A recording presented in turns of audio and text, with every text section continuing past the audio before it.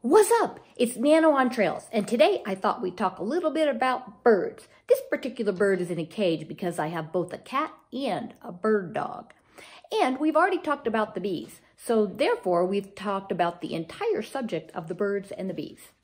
The study of birds is called ornithology, and it's a branch of zoology. There's over 18,000 species of birds in the world. Well, how can you get involved with this great study?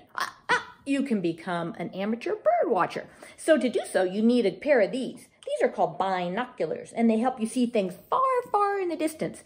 And with 18,000 species of birds, certainly you can identify at least one species. And it's a great thing that you can do both with a group and socially distanced.